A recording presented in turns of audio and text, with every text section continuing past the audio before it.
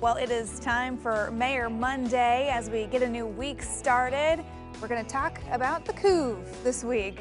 Taking us over to the other side of the Columbia this morning, the city of Vancouver has been at the center of an important issue for commuters for decades now, the replacement of the I-5 bridge. Yeah, that's a big deal for Vancouver and for Portland. You know, there's been a renewed push to replace the busy crossing over the Columbia River following President Biden's visit last week to the Northwest. And joining us live this morning to tell us about the work she believes needs to be done on this is Vancouver Mayor McEnerny-Ogle. Good morning, Mayor. Good morning, Ken. Good morning, Emily. We're so excited. This is a great opportunity, as you said, Ken, for both sides of the river. Yes, just last week, the Executive Steering Group for the Interstate Bridge Replacement Project heard the recommended transit approach for a future bridge. What is this approach and what do you think about it? Well, as we're looking at it, we're pretty excited that the bridge program has made some decisions in looking forward, and that direction for transit is the most exciting part of it.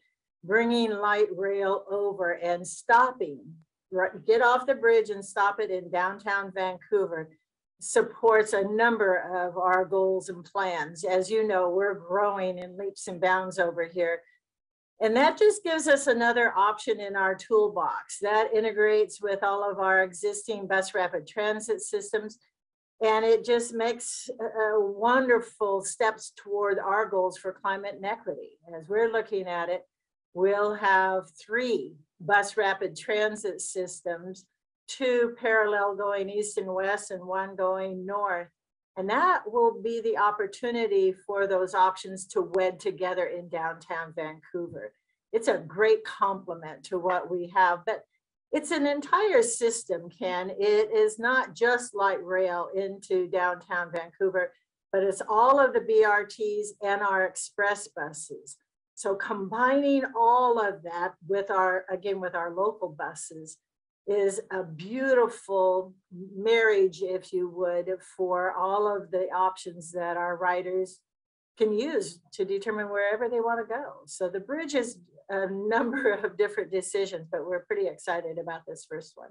Yeah, well, it's become such a focal point, especially in recent years, talking about this revamp of the bridge. Now, President Biden, when he was here last week, stuck to airports mostly, did not mention the I-5 bridge in his speech. When he was talking about infrastructure, he was very much focused on runways and PDX and all of that. So curious what your reaction was to that. I know a lot of local leaders were hoping he would address the bridge.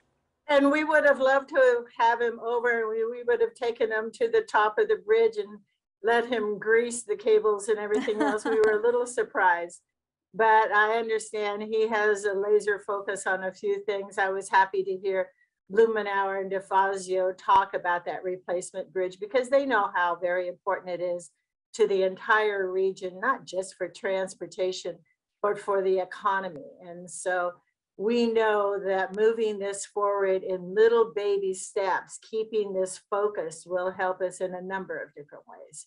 But it's okay. The governor and both governors and the president know that we're working hard on it.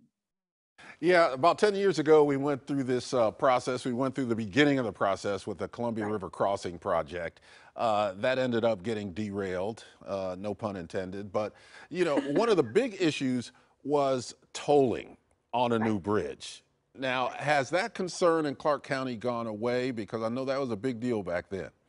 The Vancouver City Council has supported tolling on the bridge for decades, Ken. There are 2 different kinds of tolling. The tolling for the bridge will be different than your congestion pricing tolling, 2 different systems. But Vancouver has supported tolling. We know it's one leg of that 3-part tolling package. Federal government, the 2 states, and tolling. It's a user fee. And it's no different than what we had when we started this bridge over 100 years ago. So we're ready for it. We'll work with it. And the 2 states actually have worked together. We have tolling, as you know, on bridges up the Columbia River. So this isn't new to us. So what are the next steps now, Mayor? We heard from the Executive Steering Group last week, some plans. When are some actual decisions going to hopefully be solidified?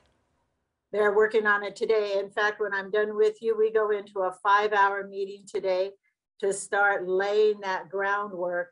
But the first part of May, we're going to start making some decisions here at Vancouver City Council with our resolution, and then take that to our two subgroups, our C-Tran Board of Directors and our Regional Transportation Council. Then we'll bring all of that back to the Executive Steering Group. The same process happens on your side of the river. So by the middle of May, we'll have given the permission for the IBR to go down a certain path. We'll let them know if they're on the right direction. And then things really start happening, because we need to get in the line for those 5 funding packages at the federal level this summer. So we should start seeing major decisions on the front headlines of all the newspapers and on your news probably in June, and ready to rock and roll by August with funding. All right. Well, that sounds great. I know how much you enjoy 5-hour meetings, so we'll let you get to that. Yeah, we'll let you go get a fresh cup of coffee. Vancouver Mayor Ann McEnerny-Ogle, thanks for your time this morning. Great. Thank you so much. You're ready to go. Yeah, and for everything you need to know about the Interstate Bridge replacement plans, check it out now on KOIN.com.